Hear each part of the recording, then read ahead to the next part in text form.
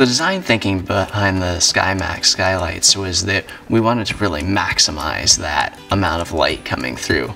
We wanted to have large pieces of glass that didn't have too many divisions so that we could maintain the kind of modern aesthetic.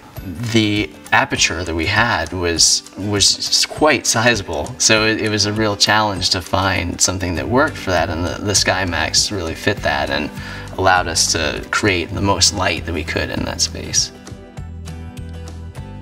The low profile of the SkyMax Skylight was critical to us maintaining the look of the historic facade, because it didn't stick up above the roof very much, and that was one of the core things we wanted to achieve with the design. Not only us, but the Historic Commission as well, to make sure that it didn't distract from the historic architecture.